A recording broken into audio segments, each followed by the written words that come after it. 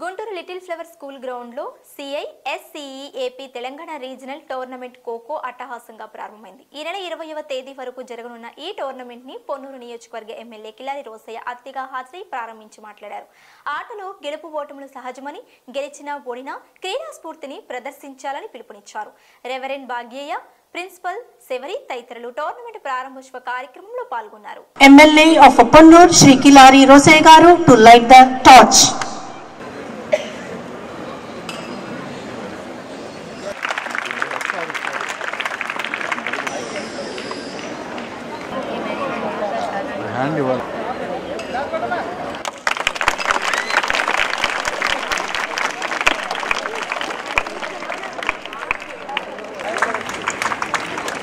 I request everyone to put your hands together. Emerald Ponoor to declare the tournament open.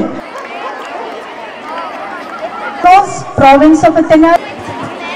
CISCE AP and Telangana Regional Under 14, 17 and 19 Girls Kho-Kho Tournament for the year 2023-24 open.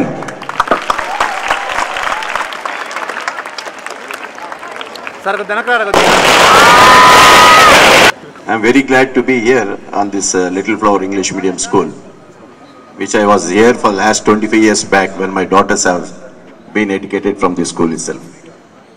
So both of my daughters have got up till 10th standard here, then again they have gone to the upper colleges.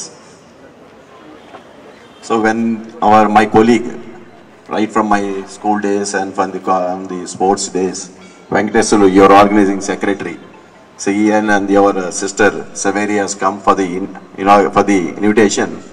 I was very glad to be here actually. So on this occasion for this CISC AP and Telangana Kho-Kho tournament, which has been started here today, and I wish all the participants who have come from 34 colleges all the best of luck, and you have to show your sportsman spiritship.